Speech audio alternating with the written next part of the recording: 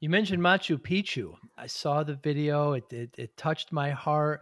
Can you speak on that? And before you do, you have to mention, unfortunately, the tragedy that's happened when you were 10 years old. That really was the kind of impetus of all this, and how you help so many today. Yeah, absolutely. So just to give the paint the picture for our listeners, I am physically disabled. I am 4 feet 4 inches tall.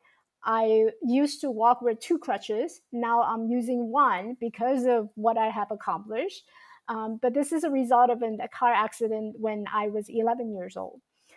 I was already working as a pharmacist. I had my doctor's pharmacy degree. And do I want to spend the rest of my life in pharmacy? No. Do I want to wake up in the middle of the night and crying myself to sleep? No.